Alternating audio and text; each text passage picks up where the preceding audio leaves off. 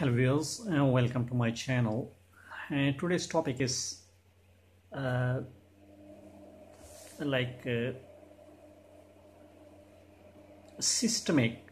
gonococcal infection. But before starting this topic, I would like to request you to like, subscribe and share these videos to support this channel. And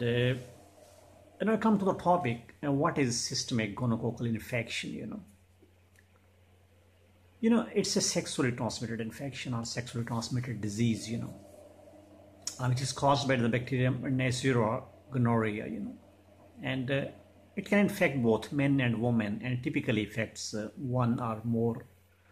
of the body organs like maybe urethra or maybe throat or rectum and cervix, And most new cases of the infection occur in women, and the women who are infected, with the gonorrhea may also transmit the bacteria to their newborn babies during the childbirth, And gonorrhea infections in babies typically affect their eyes, more commonly,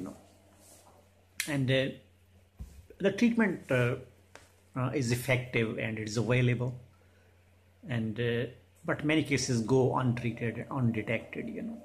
And over the time, the bacteria that causes the gonorrhea can spread to the bloodstream and travel to the other parts of the body, And this can lead to the serious medical condition which is known as systemic gonococcal infection, or also known as disseminated gonococcal infection, or DGI, And this is a serious condition,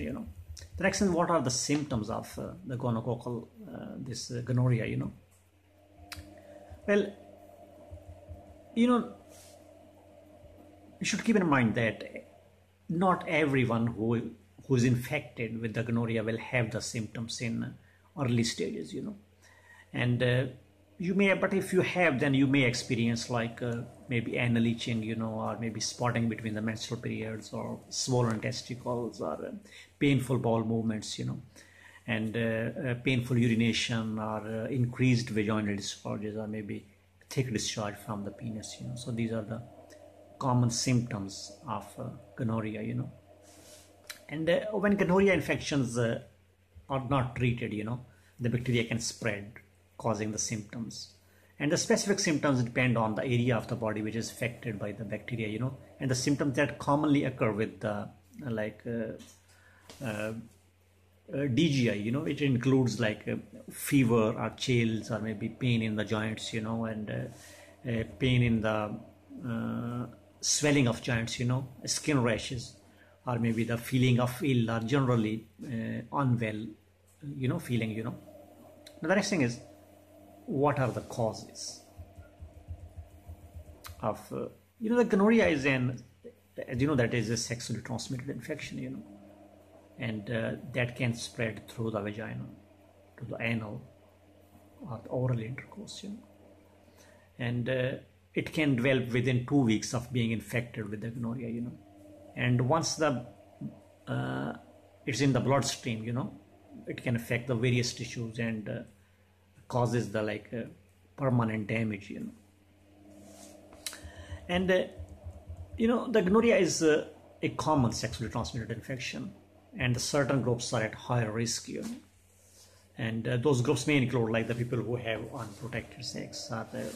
the people with the multiple sex partners, or men and women who are under the age of 25 years, and men and women who engage in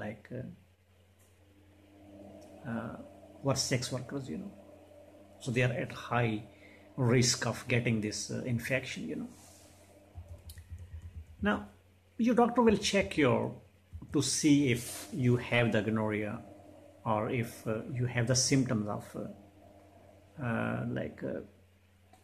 DGI, And the tests for the gonorrhea typically involve taking a sample or the culture, from the infected area. And the sample is sent to the lab where it is analyzed for the presence of bacteria. And the results are mostly available within 24 hours, And the cultures for testing can be obtained from the blood from the skin lesions, or maybe fluid from the joints, and the cervix and throat, or maybe the anus, or maybe the urethra, And if your test is positive, your doctor may order like additional tests to determine if you have any other sexually transmitted infection, apart from the gonorrhea, And the gonorrhea is often diagnosed along with the sexually transmitted infections such as maybe chlamydia, And, you should get immediate treatment if you think that you have gonorrhea, And untreated gonorrhea can spread and cause a serious and irreversible complications, And the systemic gonococcal infection is a complication of gonorrhea. Okay, that occurs when the gonorrhea, this bacteria, enter the bloodstream, And once it enters the bloodstream, it's dangerous, And you can develop other complications once the gonorrhea have entered the bloodstream, And these may include like gonococcal arthritis, or maybe gonococcal meningitis, or gonococcal endocarditis, which is a damage to the inner lining of the heart, heart muscles, And the gonococcal meningitis is where the infection of the membranes covering the brain and the spinal cord occurs, So these are very dangerous medical conditions, and it could be life-threatening, if not treated properly, And the other complications may include infertility, And the infection can spread to the fallopian tubes and the uterus in the woman, and it can cause like epididymitis in men, So epididymitis means that the inflammation and the swelling of the epididymis, Okay, and untreated gonorrhea also increases the risk of getting and spreading the HIV or AIDS, which is a very deadly disease, or syndrome, And the gonorrhea can also be passed from mother to baby, at the time of birth, And the infection can cause blindness, or maybe the scalp sores in the babies, So it's very dangerous. Always get tested and treated, Once diagnosed, then what are the treatment options is the next, Well, the treatment of the gonorrhea and DGI depends on, it includes like antibiotics,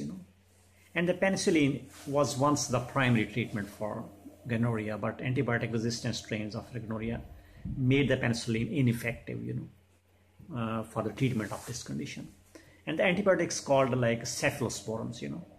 are often used to treat this condition. And typically these medications are administered through the vein in your arm, and or the intravenously, so rather than by mouth, so to speed up the its effectiveness, And the treatment also involves the identifying the source of the infection. And if you have gonorrhea, your doctor will ask you about the sexual partners, and your partner will need to be tested and treated at the same time. Or if you are in a relationship, and your partner if you have the gonorrhea, your partner should be tested and treated at the same time, And she should stay away from having the sex unless you are completely free from the infection, And this can prevent the spread of the disease, The next thing is about the outlook, It's more likely that you will make full recovery from the gonorrhea if you start the treatment quickly, before it spreads to the bloodstream and affects other organs, So it's very important that if you think that you have the gonorrhea, or any of your previous partners have been detected or diagnosed with the gonorrhea, you should get the treatment immediately. Okay, and if you have the gonorrhea, inform your previous partners that you have been diagnosed, so they can start the treatment immediately to stop the further spread, to other people, And well, there are certain ways that you can prevent, like not having sex, or abstinence is the only 100% protected method, But apart from that, you can take some measures, like always use the condoms, and make sure the person does not have the infection like your partner, you know, and make sure that your sexual partner receives the treatment for the gonorrhea if it has been infected, you know. So this way you can decrease the risk, you know. Thank you very much for watching this video. If you need more information about any disease, any medical condition, you can visit my website, which is www.diseasesandtreatment.com. And please do not forget to like, subscribe, or share these videos. Thank you. Bye-bye.